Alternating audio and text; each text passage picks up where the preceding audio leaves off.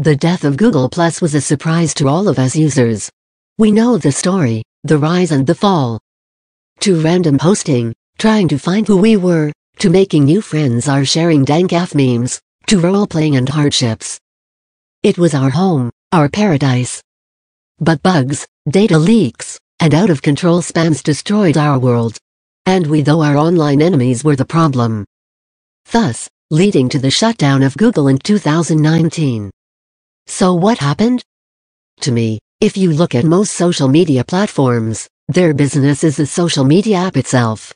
Facebook, Snapchat, Instagram, etc.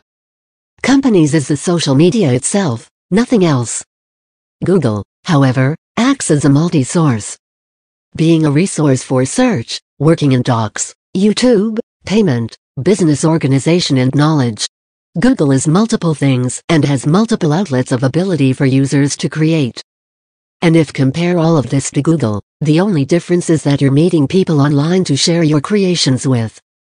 This is beneficial, or at least it could have been. But Google isn't known for social media, it's known for tracing information and creativity. Not saying that Google doesn't care about Plus, it's just that the downsides of a social media platform and their balance to control it is out of their reach. This is all in my opinion, of course. Pretty sure there is a more logical reason. But the reason I'm making this story is about how to keep our fantasies alive. To most users, Google was an escape for reality. To me, reality just haunted me more. Because of the creativity it gave from person to person to person to person was phenomenal. Its layout was simple and understanding perfect for my oct. So how do we make a world like G?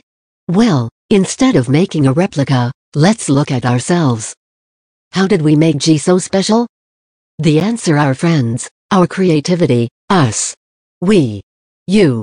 You made it special. You can go on any social media platform anywhere. If you have the creativity, you can make anywhere like our home, Google. Huh? I kind of want to leave it off right there. It's the ultimatum. I have a dead mouse playlist jamming out writing this story. But, nah, that would be little of me. I'm not going to leave you out right here. So I assume you're wondering how such a speck of the universe like you make such a gigantic impact on one giant social platform? Well, a speck like you met a bunch of more specks, and all of your universal specks made one giant speck. Basically, all of us are different.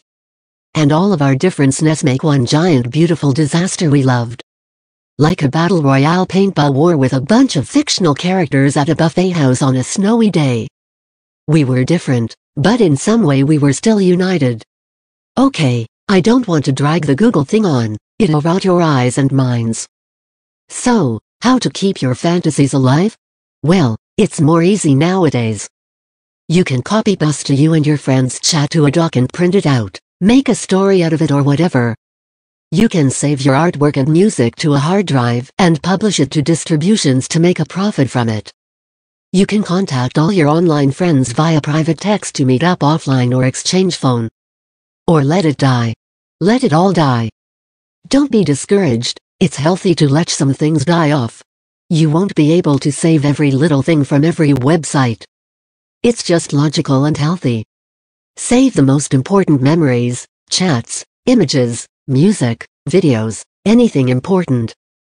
And somehow, make a profit from it. Why? Nothing lasts forever, including our favorite platforms. Think about how many websites closed down or stopped working. We may never know if one of the big ones may collapse too, like our friend Google. This is where the take matters into your own hands part comes in. Okay. Wow. It's okay, I have bad anxiety too. But this anxiety can save us all a lot of heart and headache. I'm telling you this so you won't fall flat on your face to a trap of escaping your reality. When you try to escape reality, eventually, reality gets harder to face. I know your favorite online celebs tell you that it's okay to think like that, but I disagree. As a young guy going through financial stumps and unemployment with a single mother who's been in a financial stump ever since she was released into the world, how the hell can I escape that?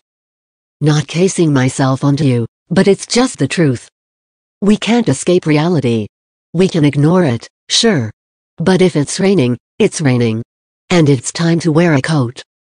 I want to help you to grab reality by the ball and make reality yours. On Google, I encountered some people about their depression, family issues, etc. I love to talk to them, because I want to help them. It was my calling to help online people. Behind the screen, I can really analyze and think what I want to type, instead of some Dr. Phil show. Not anything against the man, he's incredible. I just want something a little more private. If you want your fantasies to last forever, then you have to tame reality first. Easier said than done though. May take a handful of years to recover, but it'll be worth it in the end. I may be in a shoddy situation myself, but I want to be your assistance in some sort of way. If it involves money, I have none, sorry. Online tips and information is what I mostly provide. We can stay up all night chatting if you want to. Contact me on Hangouts. greendrive8@gmail.com. So, what was Google like for me? Well, let me rewind a little bit through this bulletin. Dank memes, trap accounts, roleplay communities. Random Xzuo posts, online beef, best friends, summer, Google bugs, G golden coin, most reshares I had in the posts. Reshare havoc, spamming followers. Basically that's all I can recall. Being Camito Hatsune RP Master, it was already hard enough to get rid of the RP Master nickname itself. Lots of evolution I saw in myself and in others. It was a fun ride. If I had a song to describe the journey, it'll probably be Dead Mouse's Stay Huge Mo 5 fan, I know. I just want to say, I love the journey, it was amazing. And I love everyone who was on this journey with me. I've been on since 2014, and boy did I enjoy. Thank you guys for everything, and thank you Google for one of the best phrases of my life to pass. Remember, part of the journey is the end, so let's not be disappointed, let us be glad for the moments we shared together. The end.